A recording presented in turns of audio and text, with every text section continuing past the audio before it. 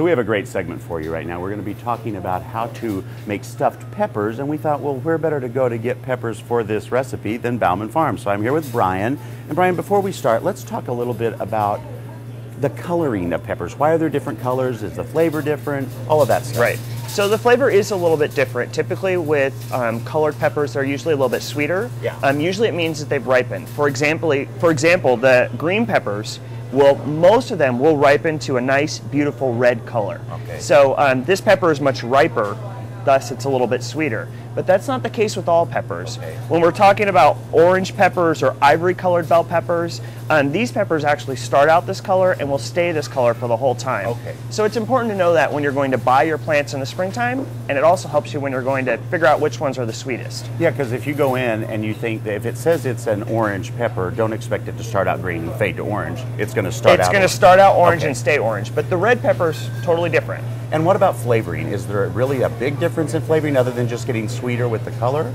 I just find that they're a little bit sweeter. Sometimes also they're not quite as firm because they've ripened a little bit longer. Sure. So sometimes the green ones hold up a little bit better when you're cooking them for stuffed peppers. And so that is probably why we would use the green ones for the stuffed pepper recipe. I would. They stay up a little bit firmer that way and it works out really great. So Brian, you know, the word antioxidant is thrown around a lot with darker colored food. Does that also apply to peppers? That absolutely applies to peppers. So when you're eating a pepper that has a lot of pigment, a lot of color in it, that's what holds the antioxidants. So you're getting a lot more vitamins when you're going to eat a colored pepper versus just a green one. Okay. Well, you know, I think what we should do now is gather up the peppers I'm going to take with me, and then we're going to run over to Jerry Yost from Gartner's Meats and finish this recipe up.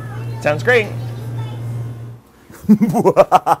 All right, now we got the bell peppers out at Bauman's Farm, and we ran out here to Jerry and Deb Yost house. We were going to get Gartner's Meats, stuff them, make this great recipe, and what do you know? Gartner's already has pre-stuffed bell peppers. Well, you know, William, with the change of the seasons, we like to change things with the seasons at Gartner's as well. You know, it's a good time right now for comfort food. You know, stuffed bell peppers really is a great comfort food. They are delicious. Yeah, and so, you know, whether you have your own peppers coming out of your gardens or you went to Bauman's and got them, or, you know, you come to Gartner's, we already have some pre-stuffed all ready to go. Those are beautiful. It's got our amazing meatloaf in it that we do down there. It's our house recipe. It's got a little bit of a bite to it.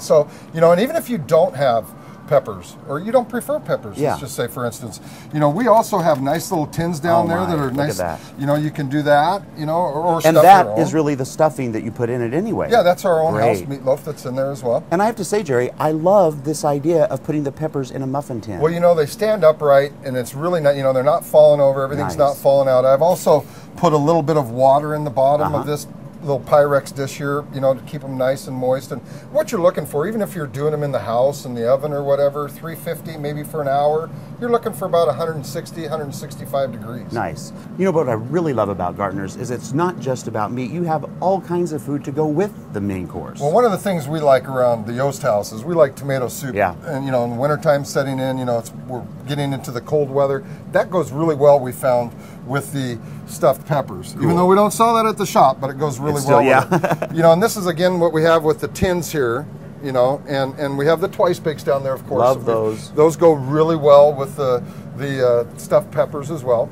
And, you know, back here, if you're a little bit more talented than I am, you know, and you're entertaining or happen to be having a Halloween party or something like that, you can carve these little peppers and then, you know, come down and get the meatloaf and stuff them yourself. So. Those really are cool for like a house party. That'd be great fun. And, you know, another thing that we have down at the shop that goes really well with the stuffed peppers is rice. We have a nice selection, different flavors of some really nice rice that goes well with it. We also have a nice selection of, you know, 10 or 12 salads. You have with great salads there. They're just really delicious. Oh, thanks, William. You know, and then what we've done also, we just added a nice little vegetable tray here to go along with it, and some vegetables there, and of course some pies. And you know, we actually even have some pastries down there as well. Wow. Some nice pumpkin brownies.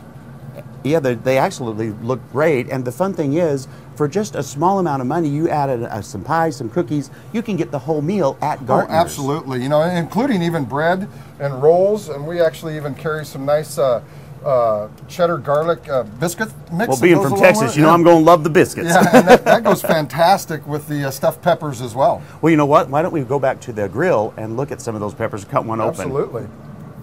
And again, you can tell, you know, with the water being in the bottom there, it kept them nice and moist. Yeah. You know, they're nice and juicy and tender.